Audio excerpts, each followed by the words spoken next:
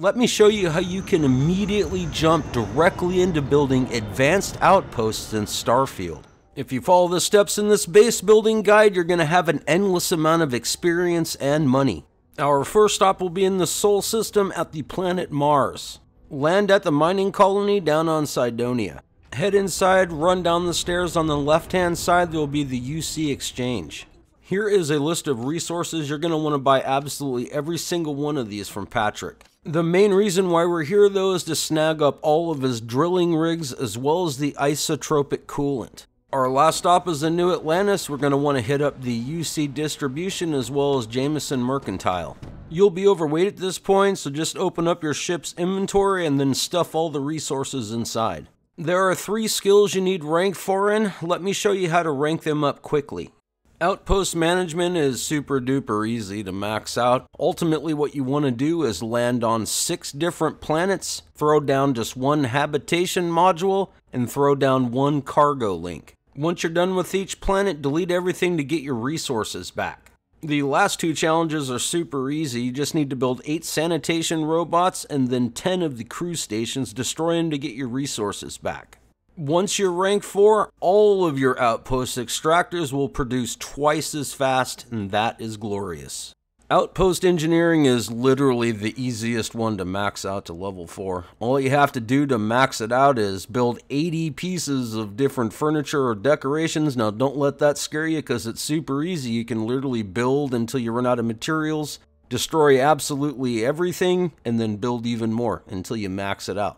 Once outpost engineering is completely maxed out, well, you're going to be spending half the amount of materials to construct the exact same items, and, can't go wrong with that. Maxing out planetary habitation is as easy as just plopping down a base computer and a habitation module on 18 different worlds. At this point, you should already be rank 2 by maxing out outpost management. Maxing out this skill will let you build on the most extreme planets out there in Starfield. Just like with the other 2 skills, destroy absolutely everything to get your resources back. Once you have those 3 skills to level 4, you're ready to build your very first base. Head over to the system of Nerion. It's right next to Alpha Centauri, and you're going to go to the moon of Androphon. Now, I already have a crappy iron and aluminum base that everybody shows all over YouTube. Now, we can do much better than that. We can actually get all 5 of the resources, but I'm going to settle for at least the main 4. Helium, aluminum, iron, as well as beryllium. On Androphon, iron only spawns in the mountains biome. All of the other remaining resources like the beryllium, the aluminum, the H3, as well as that exotic element all spawn in craters. If you want to be able to see where the exotic element is, you will need to have scanning level 4. Ultimately, what you want to do is create a landing zone where the biomes touch each other. The best way to do this is to kind of find the border and then barely move your landing destination over and see if it changes, and if it does, definitely going to find the border. On my first try, I didn't quite nail it, but I can already tell that's the border over there. See how you notice there's a bluish colored biome and a red one here? And all you have to do is run around the border until you find all the elements you want, then plop down your base computer.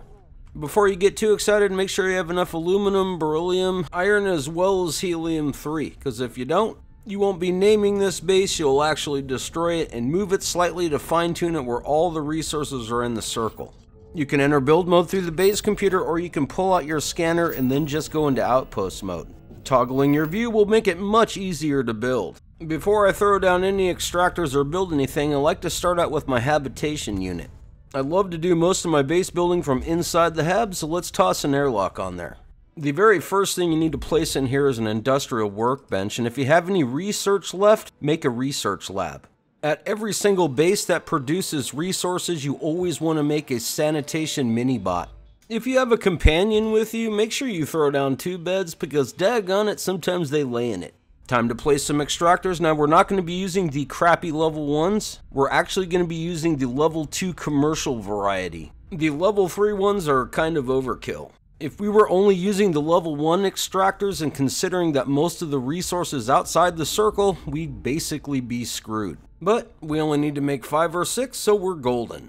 Let's place down some level 2 beryllium extractors. Now, I was kind of concerned about that. I was hoping to get 5 extractors in here, but honestly, I don't think I can do that. I can only get 4. When placing your aluminum extractors, make sure you place the exact same amount as you placed for the iron. Now, since I placed 6, I'm going to be placing 6 of these. Last but not least, let's plop down our helium-3 extractors, and man oh man, we're going to have plenty of helium-3. It's time to add power collection to our base, and the only way to do that on Androphon is to add a whole bunch of solar arrays or solar domes. At this point, you can start plopping down the large solid storage containers. Just keep in mind in the beginning, you only have enough supplies to throw down a couple boxes for aluminum and iron. Don't sweat it too much though, because here in just a little bit, since we have a workbench here, we can make all the adaptive frames, and we're going to have tons of iron and aluminum. If this is your very first base build, you most definitely won't have enough supplies to build the beryllium boxes or these gas storage containers. After the wiring's all done, I'll show you how to quickly get supplies. In order to start wiring, just hover over the item you want to wire and then click the Create Upload link. I'm now going to wire every single one of the exact same type of extractors to the exact same box. Main goal is to keep all of our resources separate. I'll be doing the exact same thing with the beryllium, although I'm going to add it to the stack that isn't as huge because we don't need beryllium as much as we need a whole boatload of iron as well as aluminum. You're going to need a ridiculous amount of adaptive frames, and that's going to cost you iron as well as aluminum. And I can't believe I just wired that to the beryllium box. That's totally going to screw everything up. Later down the line, I end up figuring that up, but definitely try to keep your resources separate. Helium-3 is super duper important to our master plan. We'll be using that helium-3 inside of an interstellar cargo link to ship all of this aluminum, beryllium, and iron to our main base. Let's now link all of our storage containers together. Just create an output link from one box to the next over and over until you get to the end of the line. This will cause the last box in your chain to fill up first, and since I always like to know which is the last box, I'm going to create a second level here and link them together. Let's now get all these beryllium storage containers linked up, as well as all these aluminum containers as well. I'm going to definitely be expanding the aluminum as well as the iron. Even though we're mostly using this helium-3 to get all of our stuff shipped over to our main base, I'm still going to be using this in crafting as well. In the very beginning, you're not going to have enough adaptive frames, iron or aluminum, to make the base as big as I've done. So after you build a couple boxes and a few extractors for the iron and aluminum, just sleep in your bed for a few hours. Sleeping in a bed will give you a +10 experience bonus to your crafting, and as long as you build enough power for your base, you're going to wake up with a bunch of iron and aluminum. In order to expand your base as big as you want to hit up your workbench, and you're going to be making like a lot of these adaptive frames. I'm probably going to make several hundred now. Feel free to make this base as big as you want. Once I upped my rookie numbers and all the storage containers I have, it's now time to build some interstellar cargo link systems. We're going to need to have at least 4 of these. If you don't feel like shipping the helium-3 to your main base we're going to build later, then you can settle for 3. Build a gigantic landing pad for your ship and then place it in a convenient location. We'll need to fuel our interstellar cargo links with helium-3. Run a line from your last box of your H3 to that single box on the landing pad. I also want to ship some H3 to my main base, so we're going to plug that into the outgoing red box. Let's quickly get fuel to the rest of our landing pads. Seriously, they won't work without fuel. From your last box on each stack, you want to plug those into the outgoing boxes on your cargo links. Once you have the base that helps you build all other bases in the game, head over to the Sol system, and now you're going to be making your main base on Venus. We'll be looking for a seam between both biomes. Now, copper and nickel are going to spawn in the hills, and lead as well as the exotic material are going to be spawning in the rocky desert. So we need to find an area right in between those two areas. Venus is actually quite hard to spot the differences in biomes, so make sure you do this in the daylight. Sorry for the jittery footage. My computer randomly shut down, which corrupted my MP4 file. Ended up recovering it, but as you can see, the footage is horrible. So I built up my base. I got a bunch of storage for cobalt, nickel, as well as lead. Anyways, I'm going to need to hook up these solid storages, so run a line from your green box and run it to the very first box in your chain. We're going to need to build at least 3 sets of these. Let's get our cargo links linked up, and it literally is as easy as just selecting which one you want and clicking a button. As soon as you click the button on these interlink systems, you're definitely going to know that the ships are coming in, because you'll hear the engines firing within just a few seconds of clicking that button. If these delivery ships don't immediately start flying in after you link the cargo links together, well, that generally means one thing. You forgot to fuel your cargo links with helium-3. It is worth mentioning that you only need to fuel your cargo links on the sending side. Here at our main base, we won't need to fuel our cargo links. Our main base is only 2/3 of the way set up, but we still can make experience here. We do have iron and aluminum being sent here via the cargo link, so you can make adaptive frames here if you like. Ultimately though, it's way better to just tap into our endless supply of cobalt and nickel that we have here on Venus and just make a whole bunch of these magnets. The cargo links will only fill up your storages during gameplay. Sleeping and stuff like that won't do it, so yeah, gonna make a bunch of these magnets because we can sleep and just refresh our storage right away.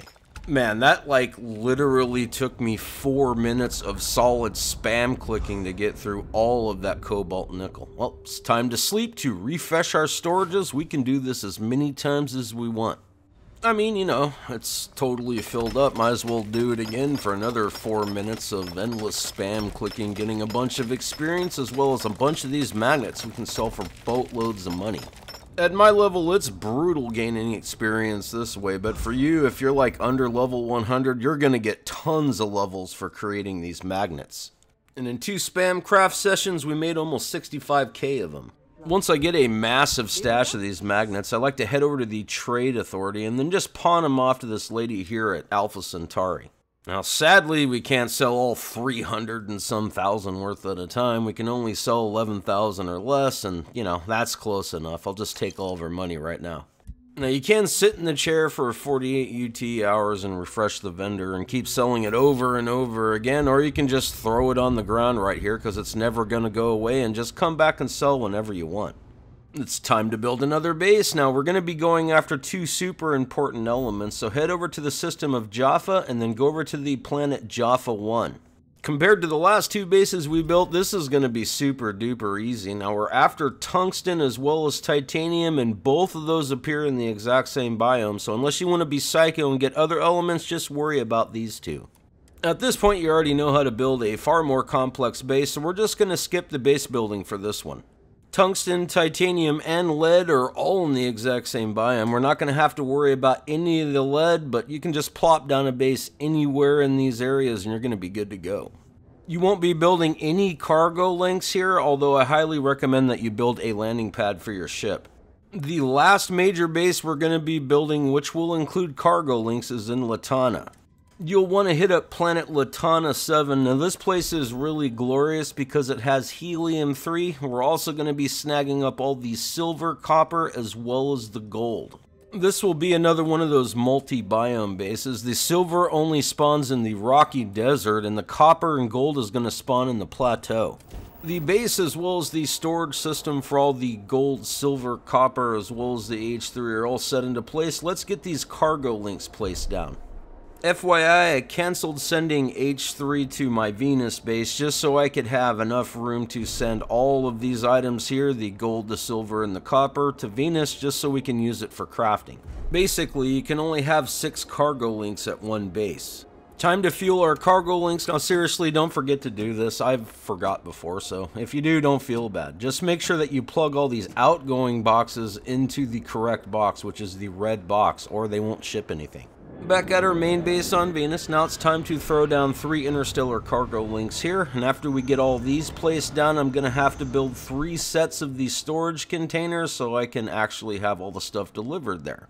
I have the beginnings of my 3 rows of boxes here. Since we want to receive product, make sure you run the line from the green box to the very beginning of your storage containers in that row. Sometimes the wire will act weird and want to actually go from the red box to your storage containers, and that's literally going to do you no good because your ships won't ship anything here if you do that. Expanded the base, you know, because I couldn't help myself. Right now we're sitting on 6 different elements and we have 3 ready to go as long as we link up our cargo links. Let's talk about cargo links again. Now, you can generally refresh all your elements just by sleeping in a bed and passing UT time. However, it doesn't work that way with cargo links. The best way to ensure that your cargo is constantly delivered to your main base is, well, just to play the actual game. Go out and do the things and your base will charge up all the way. And when it does, you're ready to make the mega experience. At this point, the base is looking really good and I have plenty of storage. If you want, you can build one of these transfer containers like right next to your main landing pad and then hook up all of the last boxes to the actual container. Now, this thing fills up really fast, like it only holds 400, so yeah. Chances are the very first box I plugged that into filled it up all the way. Anyways, I don't use this very often, but it does grant access to all your storage from your ship. It's now time for all of our hard work to pay off. Just make sure you take a nap for an hour so you get bonus experience. The very first thing you're going to be crafting is your old friend adaptive frames. Keep crafting them until you completely run out of materials. Next up to bat are the magnets, and you guessed it, craft as many as you can until you run out of materials. Look for the Tau grade rheostats, and you guessed it, craft everything you can. The final product you'll be crafting is comm relays, and these things are worth twice the experience and a whole bunch more money. Oh man, now that was a nice chunk of experience. So here's kind of a cheese to max out your fitness. Just get overweight, then sleep for an hour, wake up, walk a little tiny bit, and sleep again. In no time, you'll max your fitness, which will give you more oxygen, and as long as your health ticked once, you can actually max out your rejuvenation as well. I'm really hopeful that this Starfield base building guide helped you to create an endless experience farm as well as an endless amount of money.